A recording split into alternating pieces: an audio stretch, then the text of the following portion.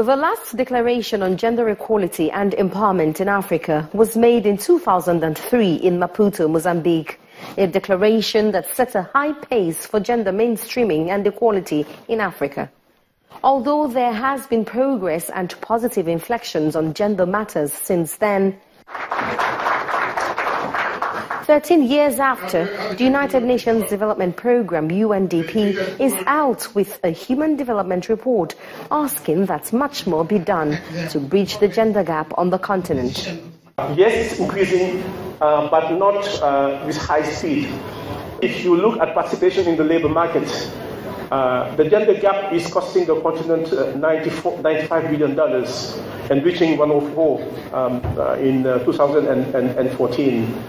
Now, if you do your calculation, $95 billion over GDP of the continent of 1.7 trillion, it means that we're losing, by not closing that gap, 6% of GDP. It is huge. There is rise in human development around the globe, but this is threatened in Africa by gender inequality.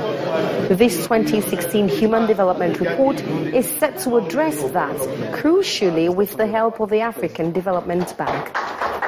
This Human Development Report presents 4 broad pathways that will lead us towards gender equality and women's empowerment. But we also wanted to look forward at the ambitious agenda that we have as the African continent in Agenda 2063 and 2030.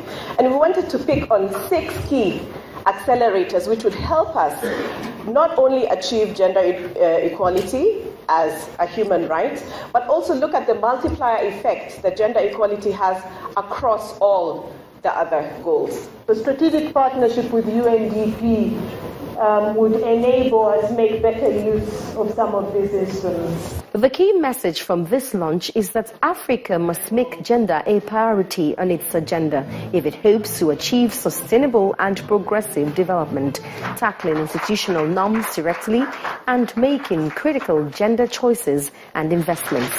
Omelogo, Nadi Channels Television News.